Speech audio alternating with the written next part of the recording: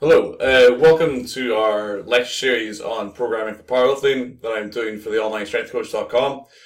If you haven't heard already or seen any of my social media stuff, onlinestrengthcoach.com is now live.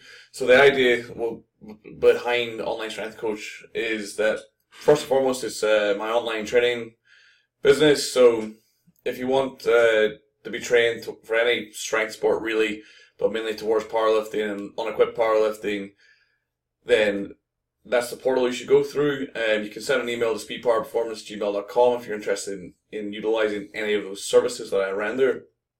Behind the actual website itself, it's going to be targeted at intermediate to advanced unequipped powerlifters, primarily that compete within IPF or within a drug test equivalent.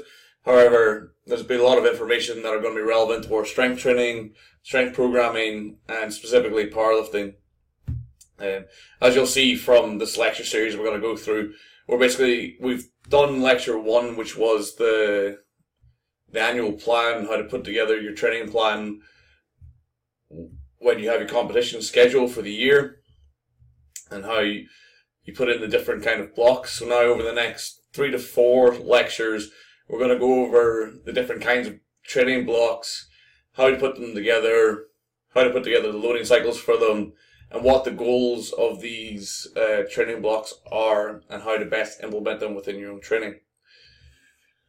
So today's lecture, we're going to go over putting together a technique or a volume cycle. So these are probably the most important cycles when it comes to beginner lifter or an intermediate lifter, or a lifter who has inadequate time under the bar. They don't have a practice technique. They don't have a good technique. They're also incredibly important for further cycles. So for an advanced or intermediate lifter, they probably won't get stronger using these programs, but what they will do, they'll get a work capacity or a volume load stimulus as we discussed in the previous lecture. This overload or volume stimulus is what allows you to handle higher workloads or overloads or workload that is going to represent a physiological overload or an overreach, which is going to result in you getting stronger further down the line. Okay, so let's begin. Okay, first of all, where do these cycles come into the training plan? Technique cycles, as we mentioned previously or at the intro, they can be used as a base for future work for an intermediate or advanced lifter. They're basically your volume load or your work capacity training. This is the work you're going to feed off for the 6 to 12 weeks post volume or technique cycle. And they're what you should use to introduce a novice lifter to the sport. And they give them time under the bar. They give them opportunity to get familiar with the lifts. They give you, if you're coaching a lifter, they give you the opportunity to spend a lot of time going over techniques, going over squat technique, bench technique, deadlift technique, going over why these are relevant for rules, so on and so forth. They could follow a number of progression models. We'll go over 5 progression models in the next slide, and we'll discuss them, how they're useful within a technique setting, how they work, how they're put together, and how you can implement them. Basically, there's 3 types. There's a linear, which is typically it'll start from high volume, low intensity, and then go to high intensity, low volume over a set period, 4 to 6 weeks, or can go up to as much as 24 weeks of some training plans. You get static, so this is basically you're just working on technique and technique alone, so the weight in the bar will not change for 4 to 6 weeks. We'll go over this kind of training model. This is where it becomes very important to utilize a qualitative based approach, or to use a deliberate practice based approach. We will go over deliberate practice as it relates to powerlifting at the end of this lecture. But basically, it's every rep needs to be analysed. We need to utilise objective feedback where we can get it, and a coach is incredibly important for this kind of block or this kind of practice. Sending away a novice to do 5 sets of 5 on an exercise without any feedback is not deliberate practice, and it's only going to lead to a level of execution which is normally an inadequate or unsatisfactory level of execution. Basically, what you'll get if someone does a beginner program like 5x5, such as starting strength or whatever the one Mandy does, I can't fucking remember. But yeah, basically a static load or a static sets and reps, and where the volume remains static, the frequency remains static, and the lifter normally tries to increase the weight in a linear fashion. Normally, technique will reach a certain level and then won't progress under that practice model for a number of reasons. And then we have an undulating approach. We'll discuss when we go over the undulating approach how it works, why it works, and how it's been blown out of all proportion recently with daily undulating periodization. And then during this lecture, we're going to also cover laying out the block, how to split up the week, exercise selection, session structure, and then finally how to put it all together into a training cycle. Okay, so loading plans for the cycle. We can go over a high volume to a low rate, moving towards low volume, high weight, such as a linear program. Typically, these programs or these blocks will be 4 to 6 weeks in length. The length of the block will determine on the loading plan or the loading cycle or basically the cycle that you choose to run. Some loading cycles are 4 weeks, some are 6. That will be influenced by your own choice. You can follow a frequency from anywhere to 1 to 3 times per lift typically. We can go up to 6 times per lift, however that requires a bit more of a nuanced approach, a bit more of an in-depth understanding of how to utilize that high frequency of training, because it can become very easy to enter an overreach state utilizing that amount of frequency if you don't understand what you're doing, or you don't have a coach there to provide feedback on your execution. During a technique cycle or a work capacity based cycle for more advanced lifters, what this is, we should be using set loads that the lifter can make with good technique. We shouldn't be looking to do AMRAMs. We shouldn't be looking to do RMs for sets. We should be looking to go on to the next point, which is to undercook the lifter's max, or undercook the percentages to allow good movement throughout the entire block. Because that's the overreaching goal of the block, is to come out with a better work capacity for an advanced lifter, or for an intermediate to novice lifter to come out with a better skill element, or to come out with a better technique than when you enter the cycle. Okay, we're going to go over different loading cycles you can utilize for a training block like this. Okay, so here we have a 5-week linear block. So this is based off Ed Cohen's comp build-up, based off his percentages. So Ed Cohen had a training DVD from a while ago, where he did it. He had his 10 or 12 week build up to Worlds at the time.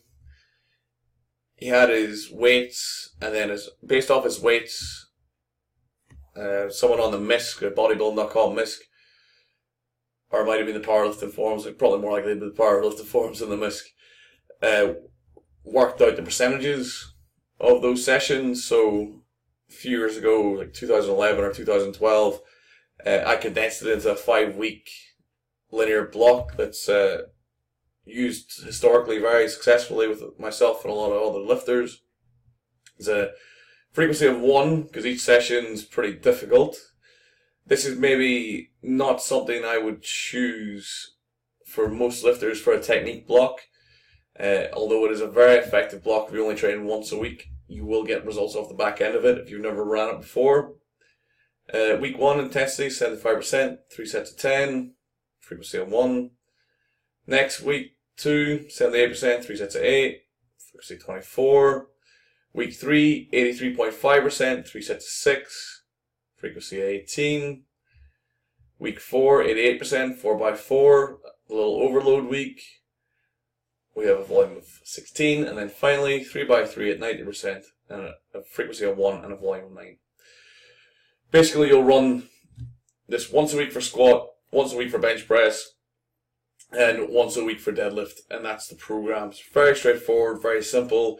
You're going to need to utilize a lot of assistance work to produce a bit more of a volume atmosphere, a bit more of a volume heavy environment to get the work capacity you really want. If you're a lifter that utilizes one session a week and you're intermediate to advanced, then this is a very good cycle to utilize as a kind of volume block or intro block into maybe more of an overreach or an overload based program. And a very effective program, one I would recommend you try if you've not seen it before. Okay, so the next block we'll cover, 4-week linear block based off INOL. If you're not aware of what INOL is, you can check out the link section on the article we posted on on onlinestrengthcoach.com, where this video will be hosted. It stands for intensity by number of lifts. It's a formula that was created by, I can't remember the name of the fellow, but he's Israeli. It was published on Powerlifting Watch in 2002. The PDF's still up on Powerlifting Watch. Something that you can utilize to determine the intensity of a total session or a week. Quite useful tool. Probably one of the lesser known tools within programming or on the internet. One of the better kept secrets. So basically, this is a frequency of 2. It's a linear cycle, as you'll see from the graph. Very easy to follow. Here's volume, starts high, finishes low. Here's intensity, starts low, finishes high. Straightforward. Basically, this is based off the INOL chart. So anything from 0 to 0.4 is an undertraining stimulus. 0.4 to 0.9 is an easy training stimulus. 1 to 2 is a difficult session, and the closer it gets to 2, the more of an overreach it is. And from 2 and above, we're talking an overreach session. So 1 is basically the optimal volume for that intensity. So here we have 75% for 5 sets of 5. That produces an INOL of 1. That is an optimal load for that frequency and for that intensity. An optimal volume for that intensity. The frequency of 2 gives us a weekly INOL for that lift of 2, which again, if you look at the weekly chart, produces a tough stimulus but makeable. It's basically at the bottom end of the training or overreaching cycle. So it's basically optimal as we can go, utilizing that method of determining the intensity of the session. So week 1, 75% of RM, 5 sets of 5, 2 sessions in the week, gives a volume of 50. Week 2, 80%, 5 sets of 4, 2 sessions, volume of 40. Week 3, 5 sets of 3 in the session, 85% of RM, 2 sessions a week, gives a volume of 30. And then finally, week 4, 90%, 5x2 gives us 10 lifts a session, 2 sessions gives us 20 lifts. Each one of these weeks has an INOL of 2. Each one of these sessions has an INOL of 1. This is probably going to be a very good cycle for anyone who's intermediate. Possibly a good cycle for someone who is advanced. If you're someone who has a long training history of utilizing a frequency of 1, maybe you've utilized 531 for the last year or 2 years, you've reached a level of development where once a week stop working as a natural. This is the sort of training you can maybe look at, the sort of training cycle you could look at for a technique-based or a volume-based block to put you in a good stead for going forward into like an overreach or something you could run concurrently 2, 3 times, 4 times. and just nudge up your max slightly each time. It's something that you can utilize at 95% load max if you really want to just take a linear technique block, starting from a reasonable volume of 50 lifts in the week, and then finishing on there's quite a good volume of 90% of 20 lifts in the week. And it can be run concurrently, block to block, and take like a bit of a linear trajectory. It's obviously not going to work indefinitely. Eventually, this loading pattern or stimulus is going to stop working.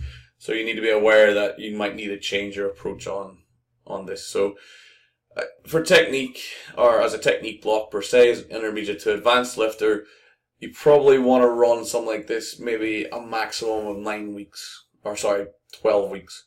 Any more than that, you're probably going to start stagnating.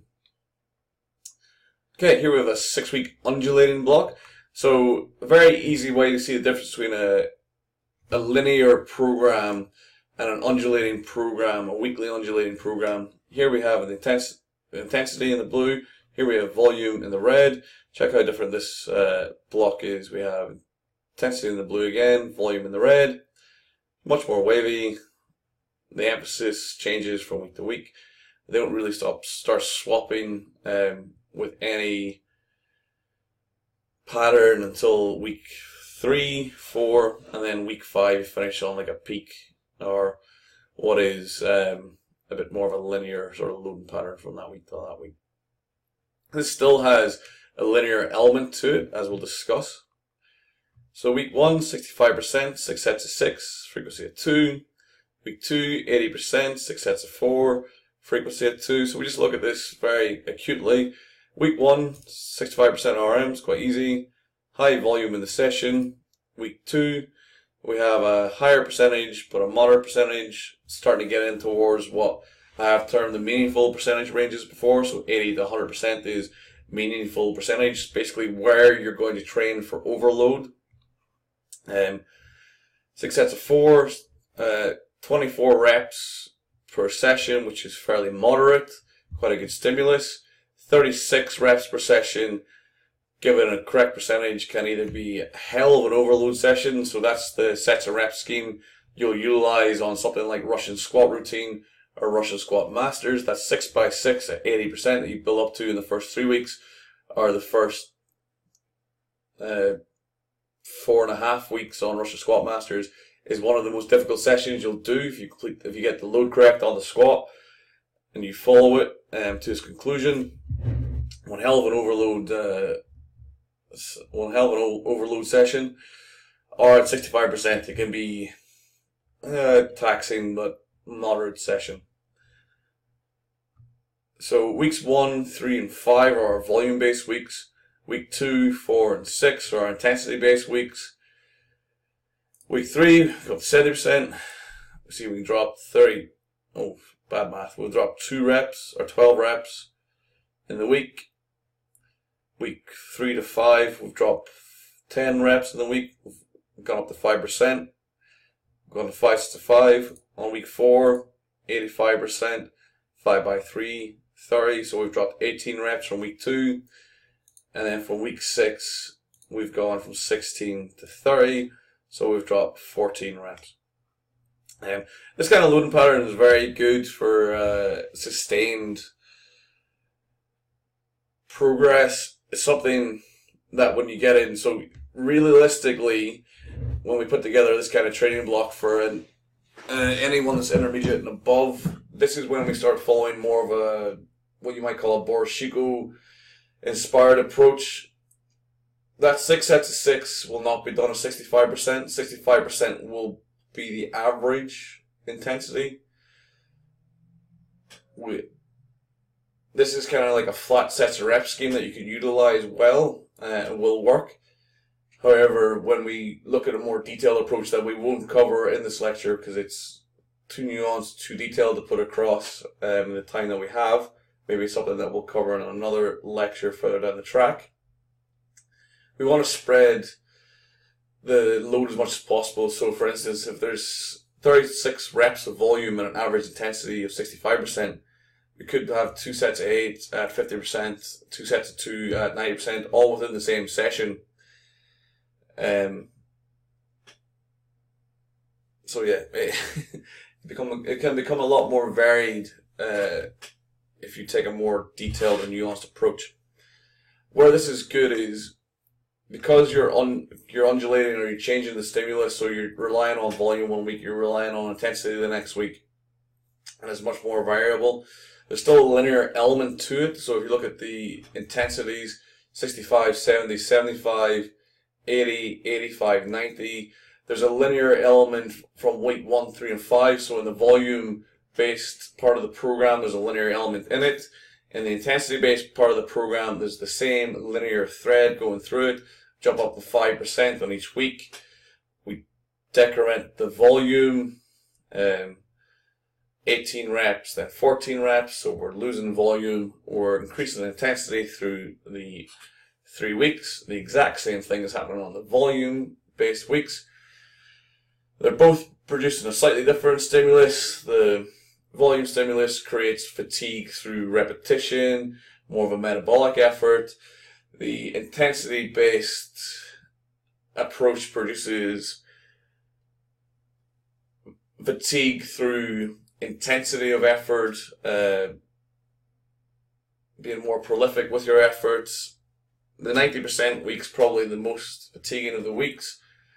Volume-wise, week 1 is probably the most fatiguing of the volume-based weeks. But within the program, there's a linear element with it. All programs have a linear element towards them. Whether it's, so on a typical linear program, you'll see this configuration. On a Boris-Yuko-based program, you'll see this. The line will be jaggy as fuck on the way up. But the trend is up.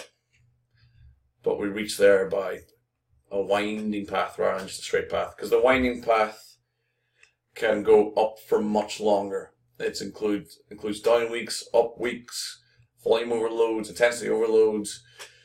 It's the more successful of the two approaches, but to program for it, you require a deeper understanding of the lifter and of programming as more of an art form than a science, although there is a lot of science behind it. And then finally, we have the 4-week subjective block, or the technical reinforcement block. As you'll see, there is no deviation here whatsoever. We're just doing 5 sets of 5 with frequency of 3 at 70%. This could be done at 60% if you want.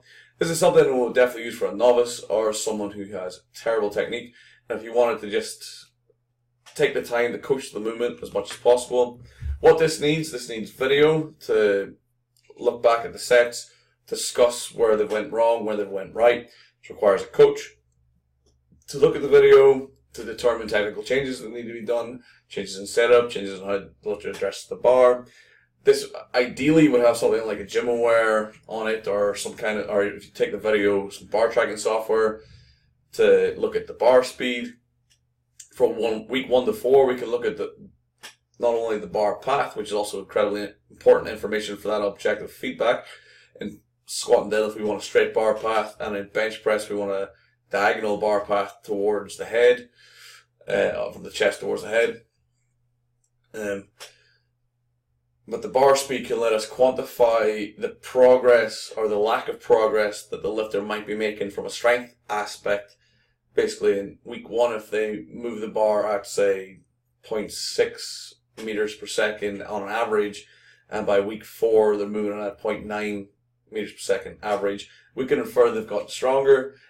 Either they've become stronger through increased fret efficiency from better technique, or the volume's basically taken hold and they've got stronger physiologically. Okay, so there are 4 training cycles that you can utilize, the ins and outs of them and how they work and how you can utilize them, and the scenarios you can utilize them within your own training. Okay, on with the show or the presentation. I'll disappear. Okay, determining lift frequency. Lifters shouldn't dramatically jump up in frequency. This is a really bad idea. This is normally what happens with Smolov. It's the common example we can utilize. This is when a lifter will go from training once a week, maybe on something like 5-3-1, stall out and go, well, I really need to change things, so I'm going to jump on Smolov, which is 4 times a week. And not terrible program, but really hard overreaching program. Normally they'll run the base cycle, which is the volume part of that program, or that work capacity part of that program. They'll run the base cycle, take their 20 kilos or whatever, and then either get injured 4 or 5 weeks down the line, 3 months down the line, or burn out. Small of is not a good idea if you're not used to training at least 3 times a week and with reasonable intensity. Frequency should be dictated by the difficulty of the session. So if you do something like West Side, where you're going for max effort or you're going for max repetition effort, then the frequency the West Side utilizes of 1 is perfect, or 2, once for max effort, once for rep effort. Well, that does alternate, as you'll understand if you've done West Side before. It's very good because you're basically going to 100% in some aspect in those sessions. So the frequency of 1 is very appropriate for that program. Something the likes of the INOL program that we looked at just there would be 2 frequency. Frequency 2 is quite good for that because they are slight overload sessions, but they're not an overreach session. To take that to 3 times a week, you run into problems. And if we're doing something, for instance, like a 3-time-a-week program, then something the likes of 60% 5x5, 60% RM, 5 sets of 5, or as we looked at the static program, 70% 5 sets of 5. Each one of those sessions will produce a small training stimulus, if any. Together through the week, they will produce a training stimulus, but each session is easy enough that that higher frequency can be maintained across the training block. Normally, in this order, bench press, squat, and then deadlift will respond to frequency better. Bench press, typically, most programs will train at least twice a week. Can get trained up to 5 to 6 times a week.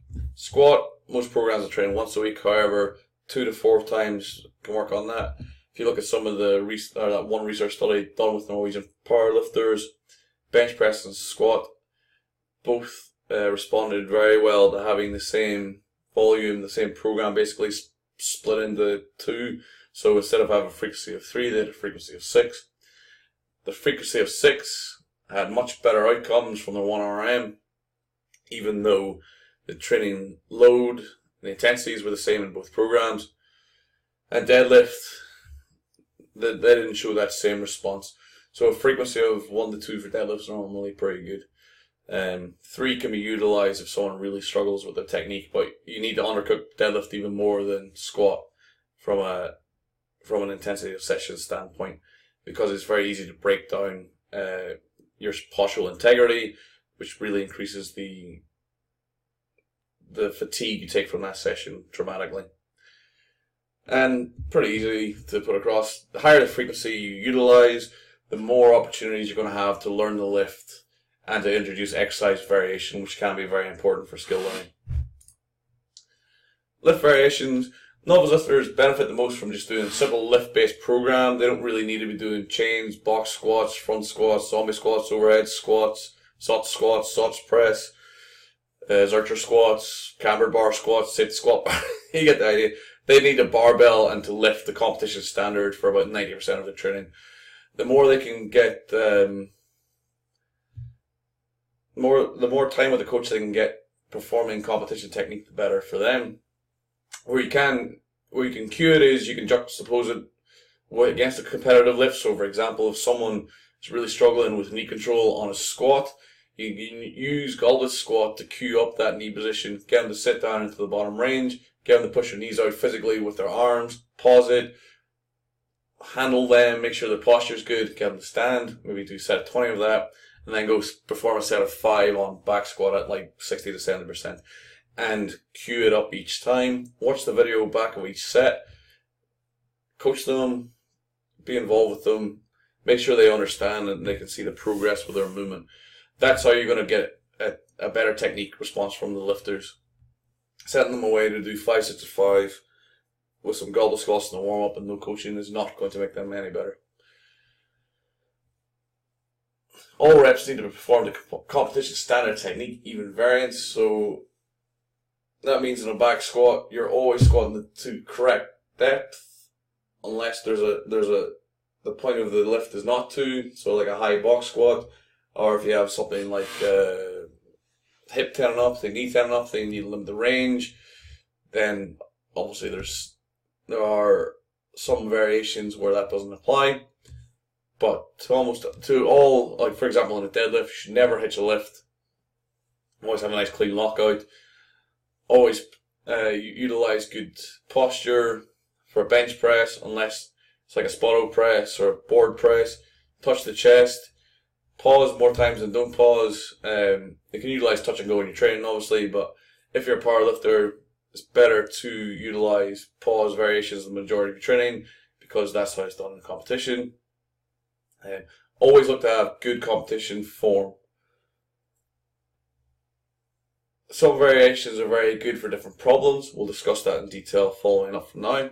And the practice needs to be deliberate, as we discussed briefly, but we'll go into more detail further down the track. So for squat variations, we have pause and tempo work. So a pause squat at the bottom for 3 seconds, a pause squat at mid-range from the bottom, 1 1/4 squats. Tempo work, such as 5 seconds down, 5 seconds up. These are good universally for pretty much all lifters. They're very good for learning control, learning the correct sequencing from a technique standpoint. When do you break at the hips? When do you break at the knee? Where's your hip be relative to the bar? At what point in the lift? Where should your balance be on your foot? In what part of the lift? These are really good variations. It's something that I utilize heavily within this kind of block, technique-based block, for all lifters of all standards. Chains and bands are great for lifters who fall forward in the lift. Falling forward typically can come from a lack of knee control. It can come from a lack of ankle flexibility. More often than not, though, it comes from a lack of coordination with standing out at the bottom. So chuck a heavy band on that. People soon learn that they should be standing up chest first into the bar, and they'll work out how to do that, because if they don't, they're going to get their face slapped into the floor. So that tends to help people learn very quickly. Box variations are great for learning correct depth. So if you have a lifter that either squats too deep or squats too high, if you get the box squat just right so it's at unquestionable competition depth, get them to sit down, touch it. They can pause on it and stand. It's very good for regulating the depth. If you have lifters who have either lower back control, trunk control, knee control, getting them to sit to the box and stand, especially for people who are very inflexible, are poor, are not great athletically, or have a lot of roadblocks to good movement, utilizing like a box squat, like a high box squat, and then moving the box down, it can be very useful. Getting them to sit on the box, very useful for teaching the correct movements. Also, you can give them more feedback because there's less going on, less balance, less things to worry about during the lift. Useful for novices or people who lack control. Front squats or zombie squats are again good for people who fall forward, because basically the bar is balanced out in front on the clavicle and shoulders, so any deviation in bar path forward or back means that they lose the bar. Or if they have poor ankle flexibility, it's good. You can utilize it as a warm-up or an active stretch, because they'll have to push their knees out over the toes more, because they need their hips in under the bar to be successful in the lift. So if you have someone who stands up arse first out of a squat, bringing zombie squat into the warm-up can be a very useful thing to do. It can help them quite a lot when it comes to their back squat. And then special bar variations can be good for off-season or break up the monotony of training. This is something that if you utilize west side, that's very useful. If you don't utilize west side, they can be of a limited worth. But in your off-season, they're very useful because it's different. It's a little bit more fun than just training with a barbell. Bench variations. Feet up is great for lifters who are weak muscularly. So if you have someone like a female lifter who's very flexible, or one of the lighter weight class men who get that massive arch and half rep it, they rely heavily on their setup. So if they deviate, so if they come out of line towards their face, so they come out of the line towards the sternum, or if they get a per hand out where it's like one side's they get one hand before they get the other hand. It gets put out of line from where they would like it. That can fuck them up.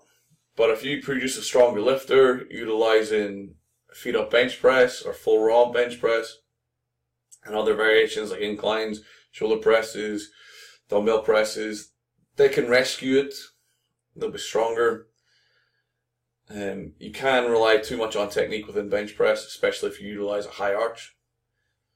Variations, close grip, floor press, chains and board presses are all great for lockout. One thing I wouldn't recommend on bench press would be the band, basically because the band kind of pushes you down constantly, which can be bad for your AC and makes like proper control of the bar difficult. So if you're going to, accommodating resistance is very useful for bench press, but I would definitely favor chains over bands when it came to accommodating resistance for bench press. Again, tempo, pause work, or non-touch bench press. So things like the spotter press, all great for bar control and technique. If you have someone who has an erratic bar path, getting them to do tempo, a mixture of tempo, pause, and non-touch work is great for teaching them how to control the bar through space. Getting them to pause halfway up, pause to the chest, 3/4 of the way up, get them to do spotto, get them to do 5 seconds down, 5 seconds up, 3 seconds up, 3 seconds down, 1 second up. Things like this can all help for them to connect the dots in a movement sense or in a skill sense, and very useful for them to help their bar control and help their lifting. Incline or decline are great variations for general work to build up weak parts of the movement. Incline bench press is great for the shoulder strength, lockout, and also to rescue it if you come out of the line towards the face. Decline is great for building the lats of the bench press, also helps off the chest. And also great for learning to control the bar if it comes out of the line towards the sternum. Dumbbells, especially the bars, are great for hypertrophy work within bench press. For deadlift, lifters should concentrate on the competitive variant. So if you're a sumo puller, you should pull sumo. If you're a conventional puller, you should pull conventional. Probably the best word on this was in the Borashiko seminar in February of this year, when he said, if you're a sumo, as a lifter, you should choose one woman and love that woman. There's no point going to different women. You need to make the one woman happy. So in English, basically, if you're a sumo puller, train with sumo. If you're a conventional trainer, train with conventional. Because they're both disparate skills. They require a lot of time to learn, to perfect. So perfect one. You can utilize it within your training. There's a lot of great deadlifters that do. Dan Green, Chris Duffin all utilize variations, Brandon Lilly, all utilize different deadlift variations within training. And there's a lot of all-time greats who utilize conventional only. Andy Bolton, Mark Felix, Ed Hall, Benny Magnuson, all utilize conventional deadlift and conventional deadlift only within the training. As much as I know, I could be wrong on that, but to my knowledge, they only utilize the one deadlift method, and it was definitely something that Borashiko was pushing across. Training lifts, so lifts done within the gym, outside of competition, should always be done with immaculate posture. Don't let yourself come out of position. It's fine to come out of position on a maximum lift, but doing it in the gym means you can't utilize the frequencies, utilize the volumes that you would like to, ideally, to get better at deadlift. Lifting with shit technique or shit posture is basically what leads people to thinking that they can only train deadlift once every 2 weeks, once every 3 weeks, once every blue fucking moon. It's because they lift with bad posture. They start utilizing posture muscles in an eccentric, concentric manner. This leads to a lot of fatigue in those muscles. They spasm, protectively spasm around the spine. You get a tight sore back and you can't move properly for about 3-4 days after the session. Always deadlift with good posture. Pause and tempo lifts again are great for bar position and control. Within the deadlift, they're good for working out where your hips should be and what part of the lift. So when you come to the knee, what height should your hips be? When you come past the knee, how do you pull the bar in? When do you push your hips forward? Where should your weight, your balance or your weight distribution be during the lift? Deficit's great for overloading the legs, drive from the floor. Also good for helping to teach position. So if you have a lifter who maybe should lift with higher, so depending on your structure, your leg length, your torso length, your arm length, Everyone should pull with a different hip position from the floor. However, people who lift with a high hip position can be prone to breaking their posture or rounding their back or adopting the shagging dog technique more than people who utilize probably more legs. The higher hip lifters, the lifters with longer arms, and the lifters with stronger hips relative to their knees, the lifters with with short torso, long legs. These guys can be prone to losing the posture and adopting that really shit rainbow technique. For these guys, deficit pulls can teach them how to set the hips down a wee bit more, maybe try to utilize a bit more leg drive from the floor, get a better position from the floor, get the bar off the floor, utilizing the quads and holding posture. Deficit can be quite good for that. For other lifters, it's quite good just to develop speed from the floor, to show you how to utilize your legs from the floor. From a coordination perspective, it can show you how to go leg drive and then hips, rather than trying to just go hips, hips, hips from the start. Block pulls are good for lockout and overload postural strength. So lifting from below the knee from a block, you can utilize 130%, 140% of what you can do. It's quite intensive if you go really heavy on it. So if you do 100, but if you utilize 110% or even 100% of your max for volumes you can't utilize from the floor. So that could mean that you maybe do 563 with 100% of your max from maybe a 14 or 15 inch block. That's time under tension for you in the correct posture. If you hold the position that you can utilize to develop your strength from the floor, that will help you further down the line to overload your hip strength, overload your postural strength, overload your lower back muscles, overload your hamstring muscles, overload your glute muscles. It's quite a useful tool. Something that can be successful for some lifters and unsuccessful for other lifters, depends. Bands of chains again are great for overloading lockout and developing good acceleration into the finish. If you're someone who maybe is good off the floor but then kind of gets lost between the knee to the hips, heavy chains, heavy bands can be really good to teach you in conjunction with pauses. Even a pause chain lift or a pause band lift can be good to teach you where to have the bar relative to your body during the lift. They can be a good teaching tool. Deciding what the lifter needs when it comes to variation. Novice lifters I'll classify as less than 1 year experience or under 300 Wilks. They should spend 90% of their time on competition technique. Variants should make up about 10% of their lifting volume. Intermediate lifters I'll classify as 2 to 4 years experience or 3 to 400 Wilks.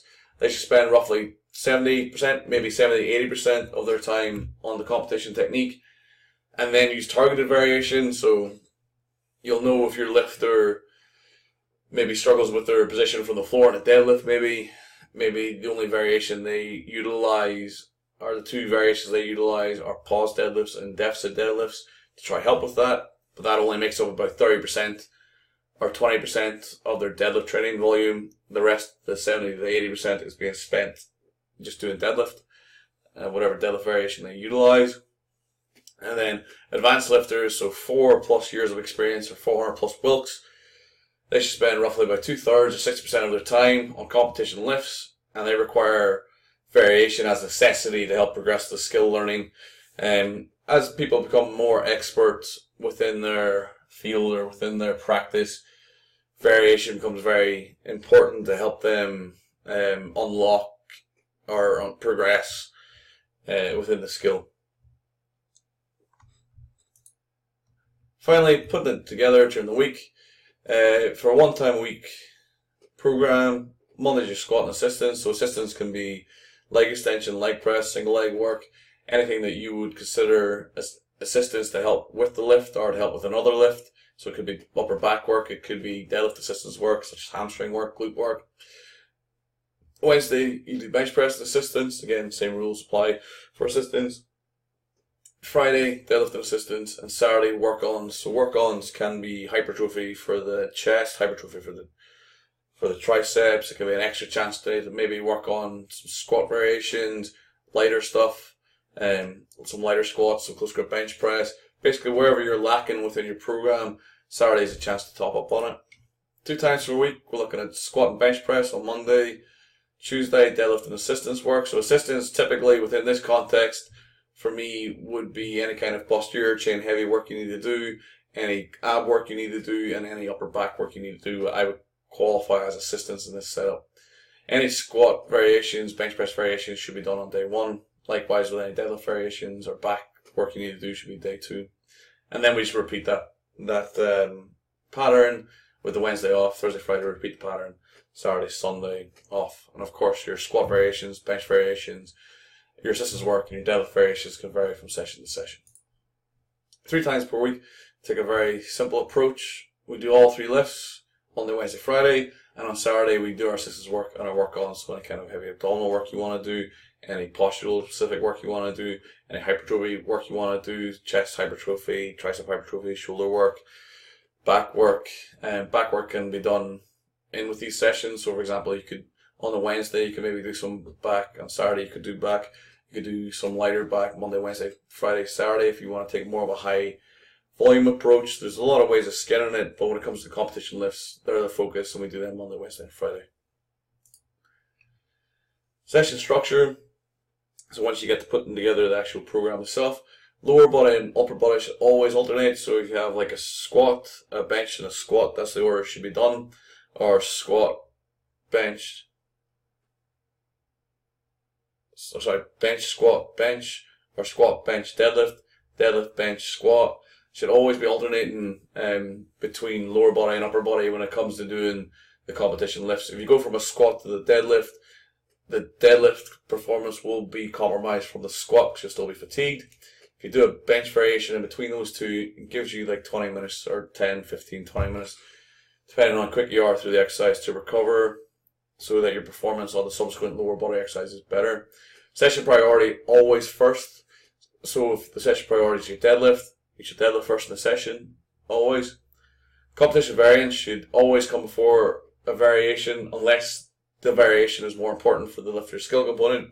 So for example, if the lifter is bad off the floor, then maybe deficit deadlift is more important for that lifter than deadlift. So maybe their session might go deadlift, bench press, deficit deadlift, bench press, deadlift. And assistance should be at the tail end of the session or the week. So within that 3-day-a-week program, you would have seen that the session was, assistance was at the end of the week and not during the sessions.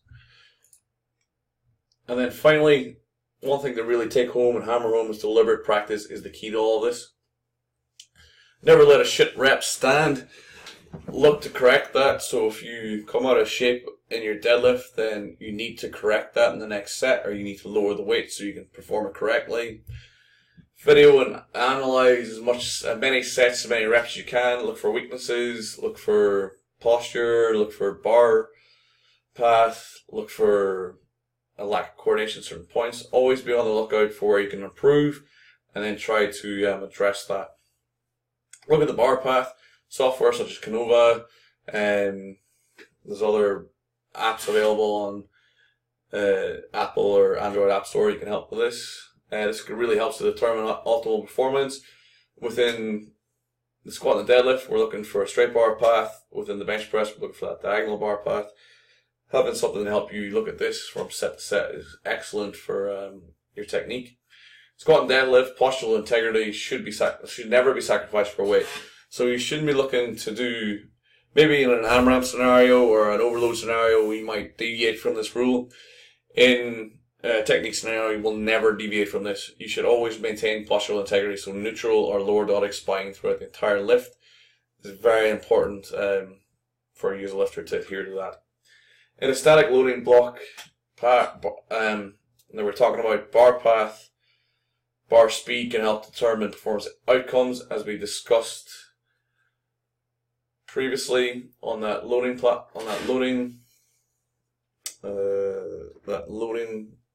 pattern or lack thereof. Utilize all the objective feedback you can. If you have a chance to get your hands on a gym aware, a push band, a video camera, Utilize it. Utilize it all the time. It will help you tremendously. And then finally, every rep is a chance to practice what you do in the platform. So if it's the barbell, address the barbell like it's your 1RM or your PB. If it's 60%, address every rep as if it's your PB. Squat the weight, reset yourself mentally, squat the weight, reset yourself mentally, squat the weight. Always lift like you mean it. Never let yourself get sloppy or use incorrect technique. Always push yourself, always look to be better with each rep when it comes to a technical standpoint. Okay, that's going to conclude this rather lengthy lecture. So we're on a running time of 50 minutes. Hope you've gotten something out of it. Feedback, anything you'd like to see in future, please shoot me an email, speedpowerperformance@gmail.com. The lecture notes are the slides with the loading patterns, and the INOL chart will all be put up on the blog post on onlinestrengthcoach.com. Come and check it out. Appreciate that. Thank you very much for watching. Please hit that subscribe button, the like button on YouTube. It helps to grow the channel, which gives me more exposure, which lets me get this information out, but also gives me a chance to get some more clients online. Money, cash, dollar. If you'd be interested in being coached by this bearded idiot, then shoot me an email, speedpowerperformance@gmail.com, or fill out the contact form on onlinestrengthcoach.com. Hope you've enjoyed the content, and I'll see you in the next lecture in this series. Thank you very much for watching. I've been Mark. Goodbye.